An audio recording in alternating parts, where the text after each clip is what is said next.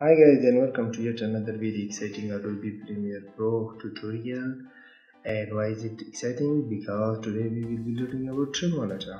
Okay, it does not get any more exciting than that, don't it?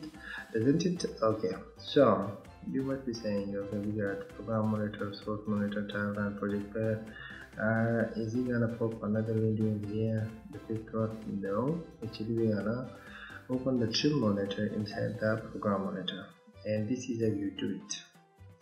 You come to any edit point. Actually, let me reduce the sound of the waveform first of all a little, because then you guys won't be able to listen to me. Okay, on the audio is down.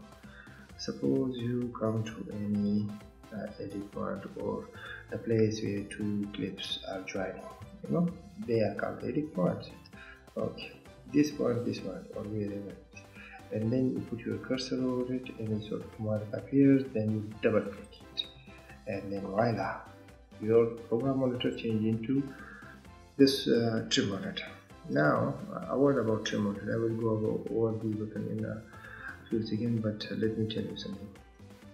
You must be thinking a very initial question that weren't my editing or trim techniques that you learned in the timeline, weren't they enough to edit a project that we need another type of trimming?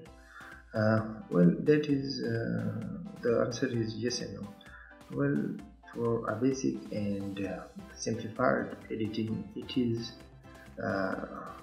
fine, and even for a professional one, it is also fine. But the trim monitor gives you even more precise control over your trimming and your footage manipulation. You can do anything with it, and the visual representation of your trimming is shown here. For example, here you could trim, and some frame representation was shown here, but here you are visually saying that which frames that you are getting to and which frame you are getting out of it. So now it tells you that this clip ends at 35 seconds and 23 nanoseconds or something, and this frame or clip starts at 35.24 seconds. So how to use the source monitor? Well, to switch the program actually auto saved. To use it, you put your cursor between the two windows, and the rolling edit trim icon appears. Or you can use this by dragging it to one side, or you can use it to dragging it to the other side. You know what rolling trim edit does, because I've already made a whole video about it or a tutorial about it, so I'm not going to go over that. But if you do want to use the rolling trim edit and do it visually, this is the way you do it.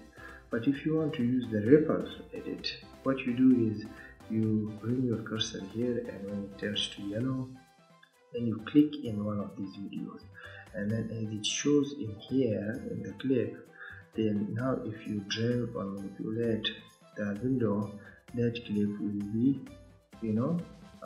changed like this. For example, if you want this clip to end at 40 seconds, or you want it to end at 35 seconds, you can manipulate that. The same is true for the other one. If you want this clip to be edited with the ripple edit trim, then you click in it, and then you use your mouse, drag it back and forth or right and left, and the trimming or the editing will happen. Okay, at the moment I'm gonna keep it at the same place where it is. Now I'm gonna talk about this button. Now these buttons tells you, okay, I'm gonna click on this one. If you click on this -1, it means that the clip would go or trim one frame back like this. And if you click on this 5 -5, it will trim 5 negative, and like that you can trim as much as you want. The same is true in this direction. If you okay, actually it went out of screen. As you can see, I have gone back in this trim about -81 for you to see the effects. Okay, so it gives you really precise control over this. These are called the post roll and the pre-roll buttons, and the amount how much they change or edit your trim or your footage, -1 and -5, you can also control this, and you can also control the dragging and capturing trim also. And how you do that? By going into edit and preference and go to playback. In here, then you can specify that, for example, you want your pre-roll to be edited more than 3 seconds at a time, or post roll to be edited more than 2 seconds at a time. But I would leave that 3 and 2 because that is a little bit out of professional league, out of my league. So I would leave that at that place. So okay, this thing is gone too far to the right. Okay, I'm gonna click on this and bring it back, I suppose, to 0. Okay, and I'm gonna click on this and also gonna bring this back. Actually, it's not going back. Actually, okay, now it's getting out of sync. Okay, actually, we should do this way. It's not great. This other way. Okay, so basically that's how you use the trim monitor. Actually, I was a little bit carried away, forgot that I was making a tutorial and started editing my footage. So I hope you guys forgive me for my little mistake.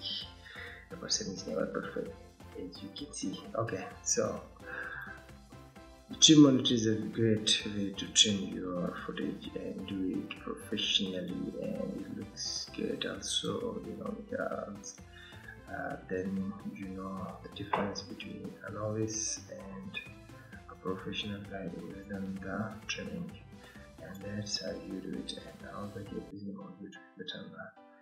Okay, so anything else is that you can also use the JKL keys in here. Suppose I want to trim back, I would press the JK and the trimming would go backward. Actually, the L key like this, and then use the J key backwards like this. And I can do also this with slow motion, holding the K and L key both, and now it's doing it in slow motion like that.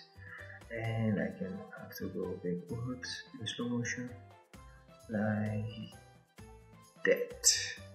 Okay, so guys, that's it. That's the trim monitor for you, and how you can edit your footage with a visual representation of every frame that is being trimmed. I hope you like this tutorial, and please let me know what you think of this Adobe Premiere Pro playlist in the comment section. And if you want me to make a tutorial about something, or if you want to give me some suggestion about these tutorials, please be honest and frank. And thank you for watching. I will see you in the next tutorial. Bye for now.